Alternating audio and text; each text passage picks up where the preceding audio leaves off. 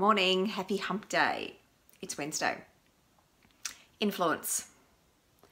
When you think about the word influence, do you think of something that is good or bad? For many people, when they think of influence, they think Machiavellian, they think manipulation. And yet, influence is something that we all need to be able to do, particularly in an organisational context if we want to be successful. But influential people who make a difference know that influence isn't about what they need, it's about what others need. So when you want to think about influencing and influencing for good, it's not self-serving influence. It's thinking about the interests of others.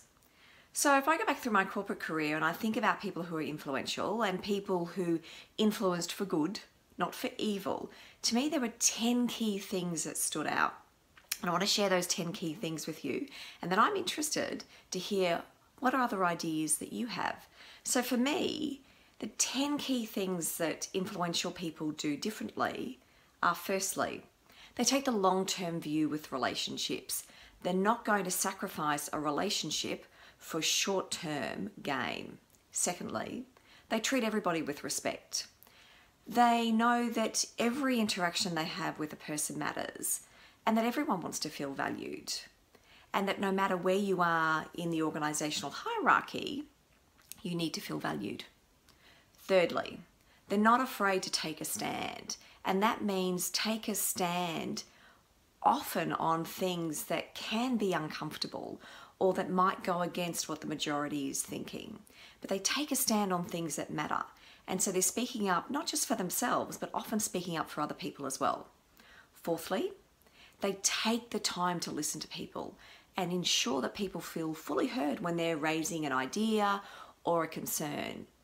Fifthly, they welcome ideas, different ideas, ideas from all walks of life, and they know that they don't have all the answers. They don't have the license on being right. Number 6, they're not afraid to hire people who are smarter than them. And they know that they can't be successful alone, that they're going to need to have people around them who challenge them, who help them think differently. Number 7, and this can be a hard one, they're willing to admit that they have made a mistake, and they appreciate that it's only by digging into that mistake and drawing the learnings from it that real change can occur for themselves, but also occur for those around them. Number 8, they acknowledge, they appreciate the efforts of others, and they're not going to take the glory for themselves. They know that they can't do it alone, and that their success is usually collective success. Number 9, they understand themselves. They take the time to understand themselves. What makes them tick? What are their trigger points? What inspires? What motivates them? They also know how to regulate their emotions.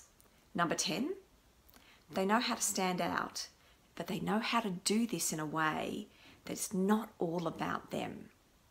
So that's it. They're my key 10 points of differentiation for what influential people do differently. And I'd love to hear, what are your thoughts? What are your ideas? Let me know. Take care, and I will see you next week.